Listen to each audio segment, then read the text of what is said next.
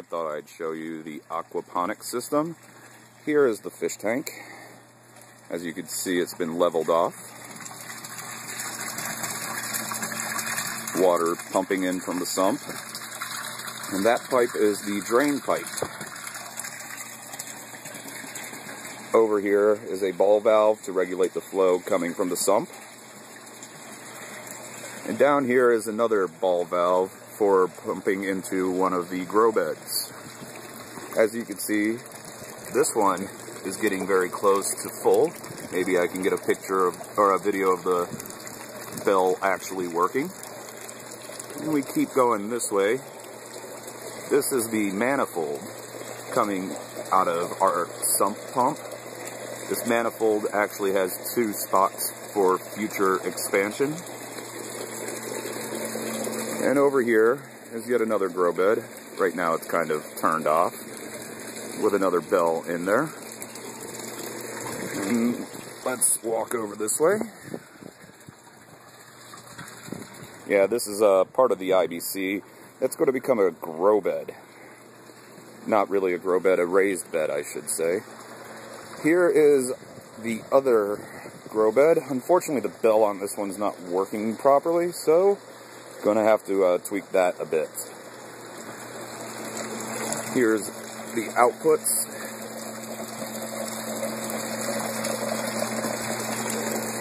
Now, this is getting very close.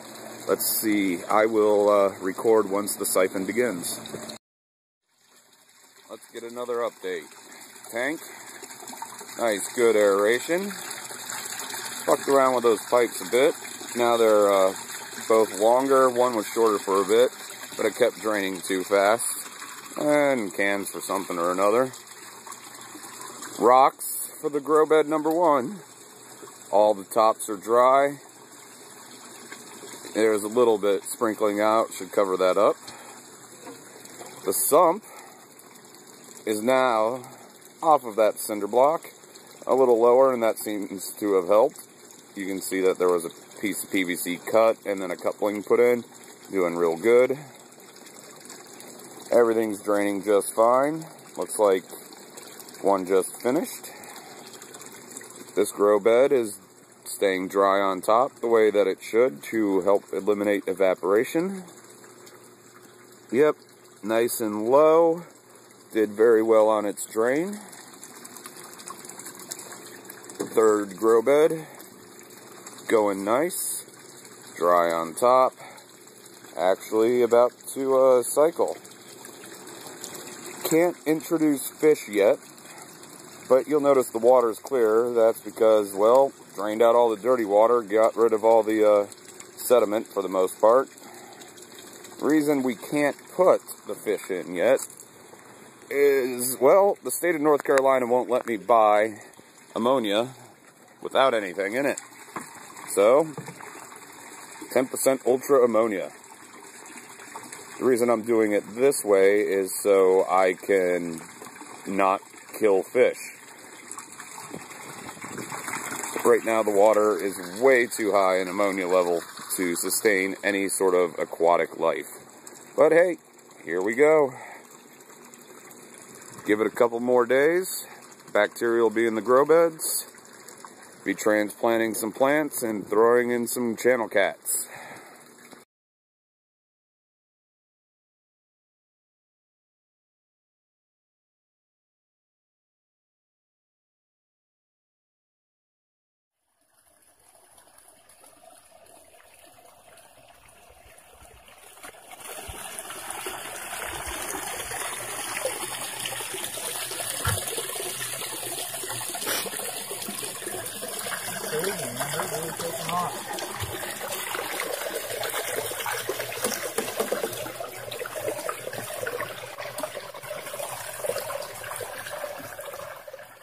Okay, so what we've done is we've constructed a main above ground pond.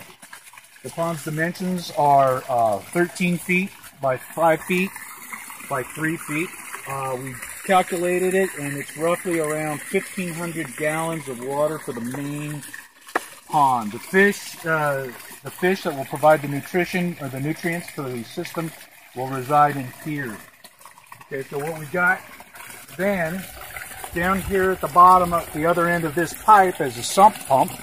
It's pushing water up into what I've constructed, what we call a swirl filter. This is the main, I guess I'll call it the heart and soul of it, because, other than providing nutrients. This actually, the purpose of this is to remove particulate matter, and I'll explain how that happens. So, water comes in to the swirl filter. You can see it down there. It's coming in. It got at a 45-degree angle, PVC. It starts a whirlpool effect, a centrifugal effect, so that any particulate matter that comes into the swirl filter will be pushed towards the outside of the swirl filter and then eventually drop to the bottom. These two pipes here, this one here is the exit, this one is the overflow.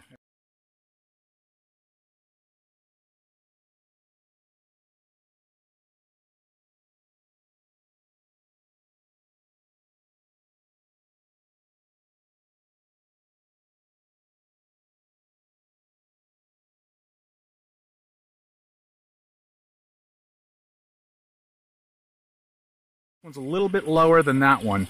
Okay, so the water that's leaving the swirl filter through via that pipe comes out here. So the nutrient-rich water exits the swirl filter via this 2-inch PVC. You can see the media beds here. Off of them, I'm teeing off 1-inch PVC. At the bottom of the lava rock here. Okay. At the bottom of the lava rock here is a manifold that the nutrient-rich water extrudes from, filling up the media bed that has the lava rock. You can see how wet the lava rock is, and that provides the nutrients, and the water, of course, is the delivery mechanism for the plants. The water exits via a drain at this end into another 2-inch PVC that goes all the way down here underneath and into what will be the feeder fish barrel. Okay, so this is what we call the feeder fish barrel. So once the nutrient-rich water filters through the media beds, providing the nutrition for the plants and things of that sort, it enters into the barrel here, okay? And this is nothing more than just a receptacle to hold the water.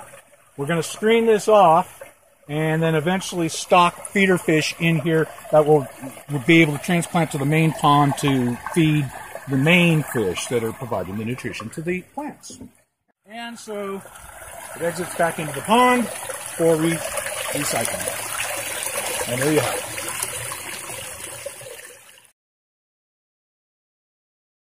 Welcome to Aquaponics Systems.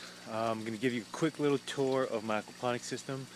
We've had it going probably since about June of 2011, and it is now November 6th of 2011, about 4 months later. Let's go check it out. So here we've got our whole little electrical pump set up. Right now all it has is the back wall. Soon it'll have a roof over its head with the little cement platform where I'll be storing some electrical stuff, outlets, etc., switches to turn things on and off, as well as the air pump and the water pump.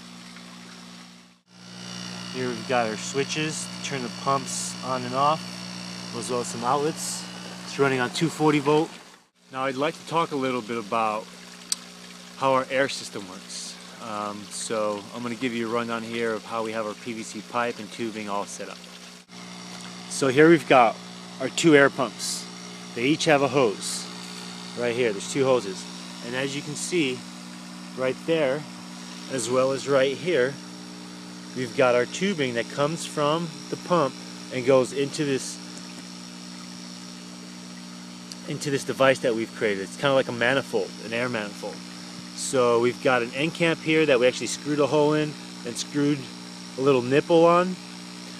And then we actually drilled some holes into the same thing all around where we've got these nipples. I'll show you here, and you can actually see the water bubbling right there in the corners, right there in that corner. Alright, so here we've got our little filter screen. I'll get to that in a second, but here again we have our nipples and we have our air stones. So this manifold here pretty much is just taking all the air and circulating it around. So again, there's air coming in from this side, air coming in from that side. And between those two air pumps, I've got enough air to pump all my air stones. And there you have my manifold. So now let's go back to this filter here. So this filter screen is a filter screen with about, I think it's a 3 to 4 inch pipe, and that pipe is buried underneath the ground, and it pretty much goes to feed my wisteria. As you can see, I've got a nice little gazebo here with some plant cover to keep it cool. There's some banana trees in the back there, some bamboo, there's a rose bush. So this pipe goes underground from the filter, and we've got perforated pipe wrapped in this fabric here, this filter fabric, underground, and that serves as an overflow. So we get a lot of rain here in Santa Cruz, so we have to incorporate an overflow so that the tanks don't overflow with water and the fish come falling out the top. So we've designed that overflow so that as the water fills up from all the heavy rain all the winter long, I can actually feed all my other plants that are around this vicinity. So I can actually take the overflow water and bring it to where I need to using PVC pipe. And in here we've got our fish. We've got about 170 rainbow trout more or less between this tank and this tank. And they're both buried underground. That helps us keep the water a lot colder.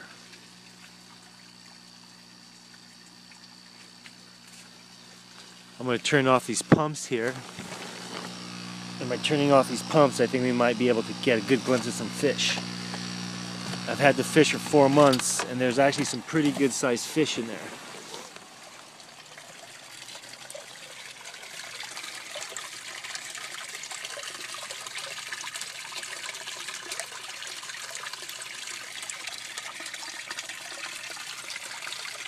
I see some swimming in there.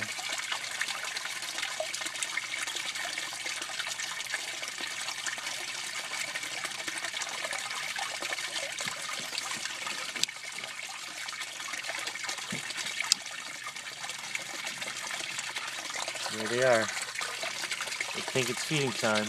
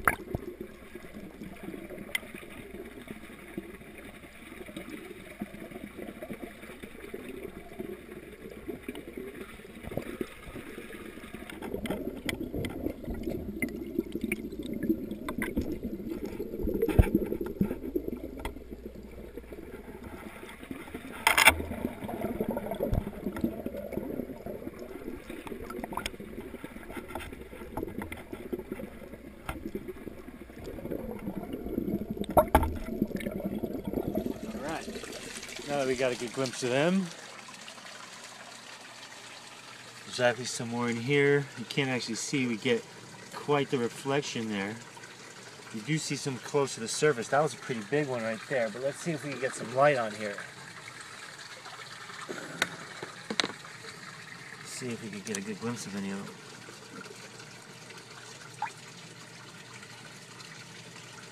They are coming to the surface.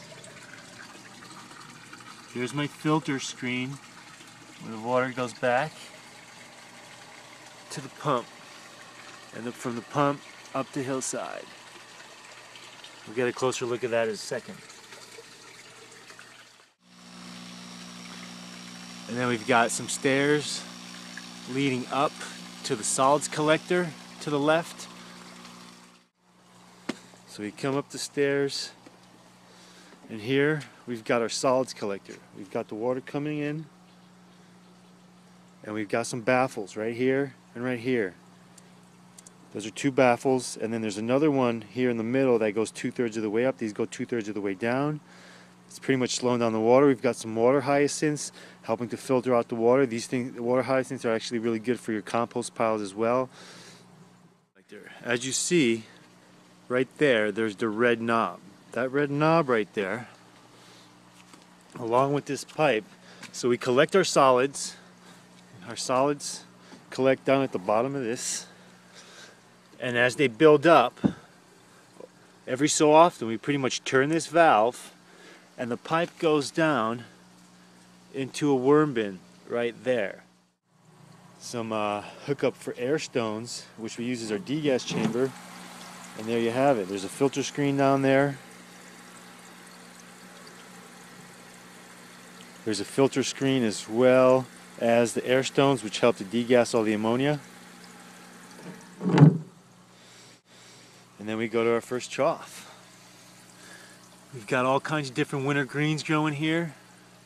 As you can see, that's 1, 2, 3, and there's another 3 down below there. And they're all stepped. We've got one platform, this platform here, that stores these 3, and then another platform there that stores those 3.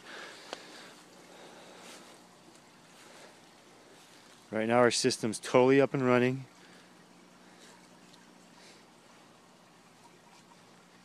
This bed right here has not been planted out yet. As you can see, I use bamboo rafts. These come from local and sustainable bamboo resource here in Santa Cruz, so I have untreated bamboo. I'm working on different designs for these bamboos.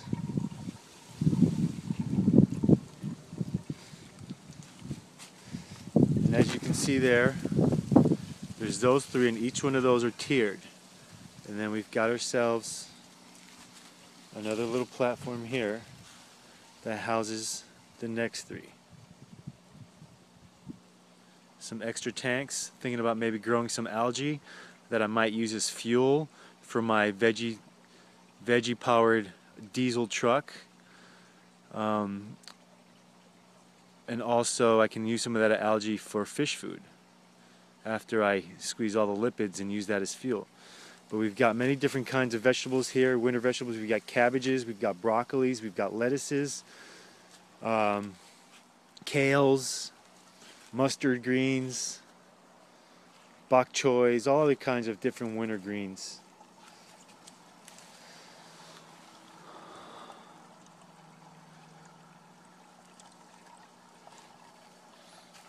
Right now, I'm actually trying to work on the pH. Our pH is at 7.5. Our water's at 51.4 degrees. That's actually really good. Trout like the cold water. Now there is a battle between the vegetables and the trout here because of that cold water, but again I'm going with the winter greens, which do good in cold temperatures. Different kinds of greens here, as you can see. We've got our plastic IBC tanks here, cut in half. These are the bottom halves, those are the top halves. I've also got some mosquito fish Western gambusia is growing in these tanks. These mosquito fish help keep the mosquito population down. They eat all the algae, which competes with the roots of the plants for nutrition. And they also serve as a fish food for my rainbow trout. I also have different methods of capturing bugs. It's one of the main diet for trout.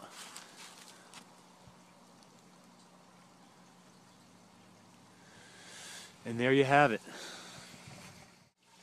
So please check back with us soon as we'll keep you updated with the progress of this system. Thanks.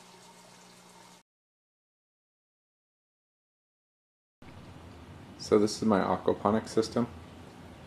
Down below I have a fish tank and one large fish down here. He's kind of a sucker fish that cleans the tank. I also have a couple of small tetras, 3 small tetras, 2 kind of ghost fish. I don't know if you can see them in the tank. And then inside this piece of wood there's actually 3 loaches, clown loaches, so the yellow ones with the white stripes.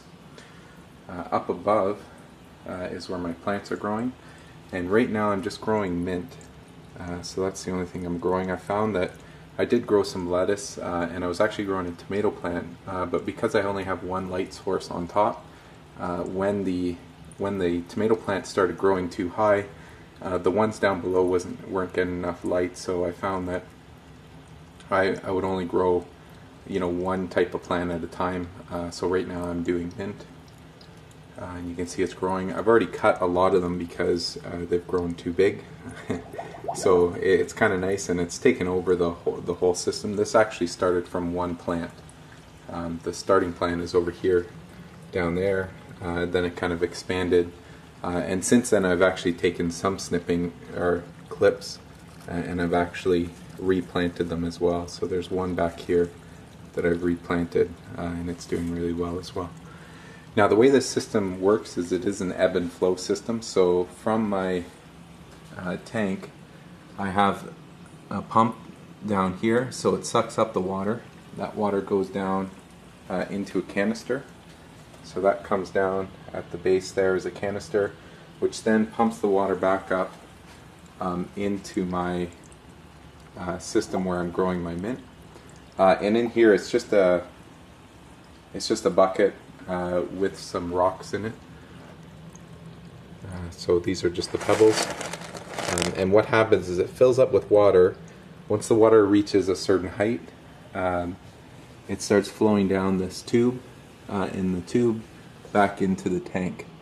And so it does fill up. You can see the water's rising right now, and it will reach a certain point. If I open this up in here, it's actually a bell siphon that I'm using. So what happens, I'll just pull this off. What happens is it reaches a certain height, and then the water starts flowing down the tube.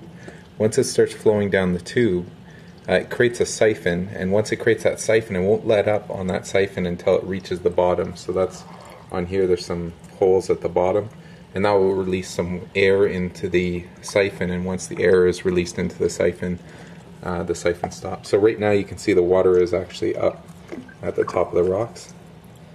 And I'll just put the bell back on. And once that's backed on, it should actually start the siphon as well. So you can see here the water's starting to flow. In fact, now let me just see if it kickstarts it. I have to give it.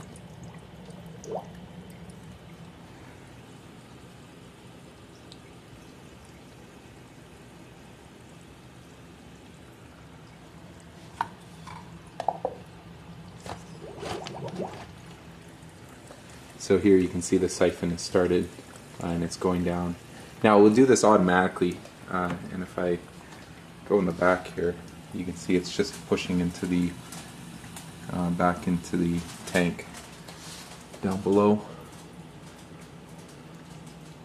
And the other thing that this is beneficial to the tank, it does push out the bubbles as well, so it kind of aerates the water. I do have kind of a little bubbler over on the side as well. And so the water's draining. Well, I'll record one whole cycle here. Now, a couple of things that I noticed with the bell siphon, at least, is I did start to put little holes at the top. So here I put a little air hole because I found sometimes it wasn't releasing the siphon. And the other thing down here is I found it was really good to put this elbow in because that kind of kick starts the siphon as well. So if it's just a straight tube going down, sometimes I found that the siphon didn't start up. So it did stop. So you can see here there's no water going through. And so that means that the water is actually filling up in the bucket. I don't know if you can see that line of water that's slowly going up. And then once it reaches a certain height, I'll go down here to the tube.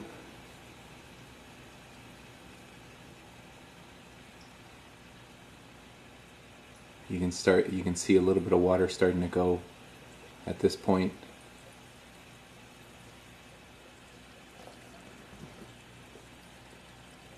And then it starts getting a little bit faster. And then eventually it will kick in and it'll just start sucking all the water out.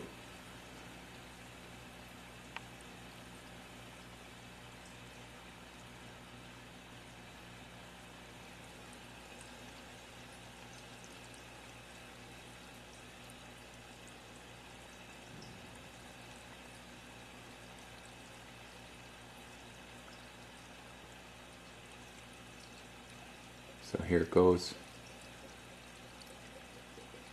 And now it's going to take all the water. And so now if I looked at the water level, you'll start to see the water level drop slowly. And then at some point it will stop.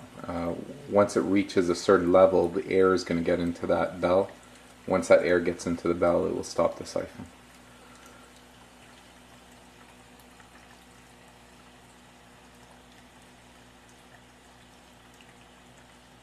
And that's how my system works.